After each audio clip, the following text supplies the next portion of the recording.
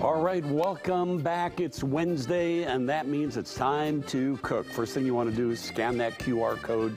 That'll take you directly to a link for today's recipes. Can't believe we're just a few weeks away from Thanksgiving, and you got to start thinking about it all a little bit now. So I'm doing 3 different Thanksgiving side dishes.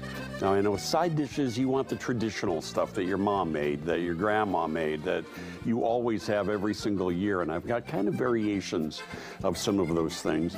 I told you I was doing a Brussels sprout dish, and I do have some Brussels sprouts and carrots, olive oil, salt, and pepper that I put into the air fryer, and it's almost done.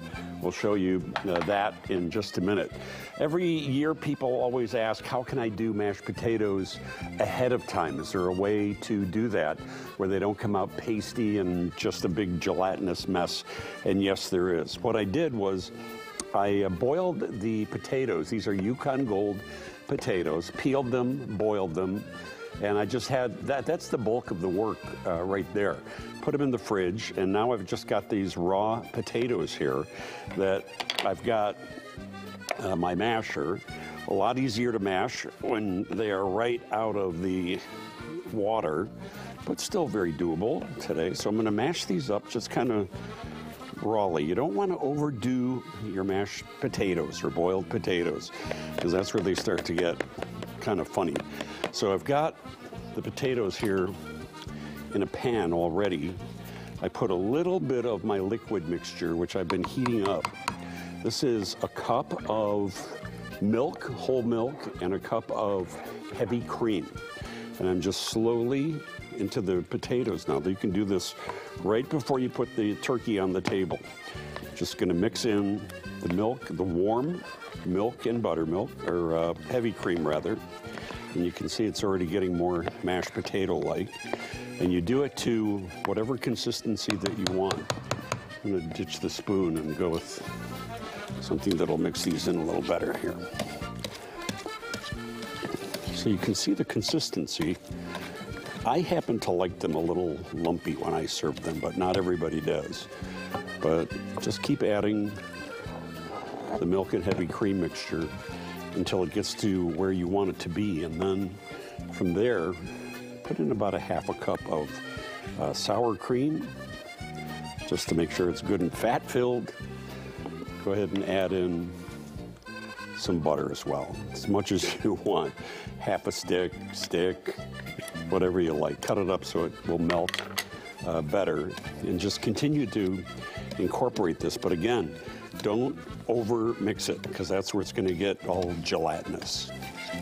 And you've got warm, delicious mashed potatoes that are ready to put on the table that you can do in just a few minutes when you've got a million other things going on to get your Thanksgiving dinner on the table. All right, so next, stuffing. Everyone's got their favorite stuffing recipe. I'm not going to tell you that one is better than another. Everyone's favorite is their favorite. I'm just going to show you a different way of serving it. I just made a real simple stuffing with onions and garlic, sage, and I'm putting it in a bundt pan. Oh, I also put into the stuffing, I added, I scrambled 2 raw eggs, beat them, not scrambled, I beat them and put them in the mixture, because I'm putting them into the bundt pan and then I'm gonna bake it.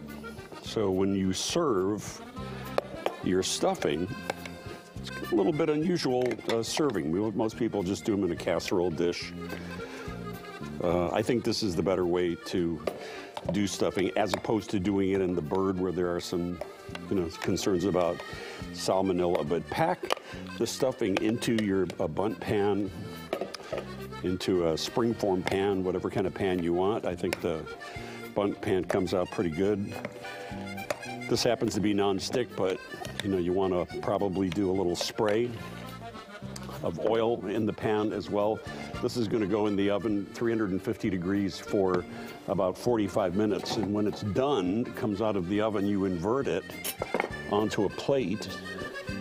And look how nice that looks for your stuffing. That's a nice idea. Yeah, a little bit different. These are hazelnuts. You can sprinkle on top if you want. These are dried cranberries. that you can sprinkle on top, give it a little bit of color, but a really nice stuffing idea. Okay, so we've got the Brussels sprouts with the carrots I've had in the air fryer. And when they're done, this is about 10 minutes in the air fryer. I might have, for me, I would have left these in maybe 7 minutes longer because I like them super, super crispy. But these are, they're all completely done. But here is the magic potion right here. This is the dressing that is going to go on it. And it is maple syrup, apple cider vinegar. What else is in it? I think that's just, oh, and a little olive oil. And this just gets drizzled right on top. And it adds a sweetness and a tartness. And I guarantee you these are some of the best Brussels sprouts that you're ever going to have. I didn't put bacon in it, but if you want to throw a little crispy bacon in there as well, you certainly can do that. And these hazelnuts are also great on there.